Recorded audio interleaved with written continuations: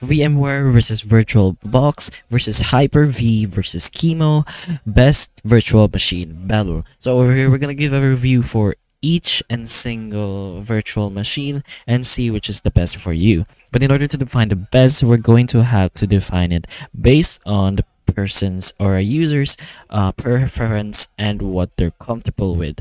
But anyways, we're going to go ahead and start with VMware. Now, this is known for its powerful performance, rock-solid stability, and professional-grade features. It's ideal for those working in enterprise environments, DevOps, or system administration. The interface is polished, it handles multiple heavy virtual machines with ease, and it offers features like snapshotting, shared folders, and hardware pass-through that just work. However, VMware's premium tools like Workstation Pros and Fusion are paid though. There's a free player version. Fortunately, with Broadcom now owning VMware, some users are concerned about future pricing and support changes. Now again, this is best for professionals, enterprises labs, and long-term virtual environments. So, it's not going to be ideal if you're looking for a free solution. But anyways, we're going to go ahead and move on to the VirtualBox. So this is best for beginners and it is light use. So VirtualBox is completely free, open source, and closed platform, making it the go-to option for students, hobbyists, or anyone just starting out with virtual machines. It's very easy to set up and use, and it supports a wide range of guest operating systems. However, its performance lags behind VMware in high load scenarios and 3D acceleration is quite limited. So, it also lacks some polish compared to paid alternatives, but for light development or basic testing, it's more than enough. So, it's best for beginners, casual users, and free VM setups, but not great for graphics, heavy workloads, or enterprise level use. So, we're going to go ahead and move on to our next virtual machine, which is Hyper-V. So Hyper-V is Microsoft's built-in virtualization platform for Windows Pro and Enterprise editions.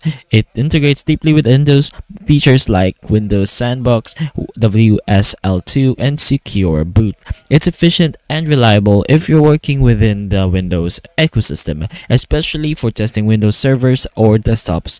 But on the downside, it's not available on Windows Home and it's less friendly with Linux guest systems compared to other options. So again, this is best for Windows power users and sysadmins and IT teams. So it's not recommended for Mac OS or Linux users or those on Windows Home. So that's pretty much it in Hyper-V. We're going to go ahead and move on to Qemu, the developer's power tool. So, especially when paired with KVM on Linux, this is a powerhouse for developers who want low-level control or need to emulate different CPU architectures like ARM or RISC-V. It's fully open source, extremely customizable, and works beautifully with Linux-centric workflows. However, it has a steep learning curve and isn't as beginner-friendly unless you pair it with a GUI like VLRT Manager. It's not ideal for quick casual VMs, but shines in advanced or embedded development use cases. So this is pretty much best for advanced Linux users, OS developers, and emulator projects, but too technical for most beginners or casual VM needs. So in summary, which should you use this year? So if you want something easy and free, go ahead and use VirtualBox, which is this guy over here. This one's pretty good.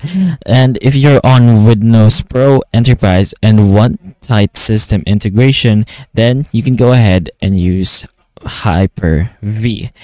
But if you need raw power, enterprise tools, or run many VMs professionally, then VMware is definitely your option in that scenario.